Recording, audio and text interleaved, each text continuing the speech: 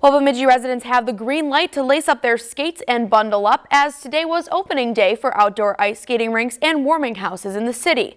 Nymore and City Park opened up this afternoon with both hockey and free skating rinks. The City Park warming house is at 1224 23rd Street Northwest, and the Nymore Park warming house is at 423 Wilson Avenue Southeast. Bemidji Parks and Recreation Director Marcia Larson says opening these rinks and houses provides a little excitement in the winter season that could be for a long one for families. Just really nice that we can provide something for free for families to do. You know, winters get a little bit long and you want to get outside and get, some sunshine out there, and so the warming houses just provide a really nice outlet for kids and adults to go and skate. So we're excited that they're finally opening.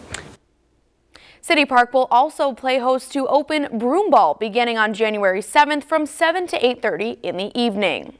If you've enjoyed this segment of Lakeland News, please consider making a tax-deductible contribution to Lakeland Public Television.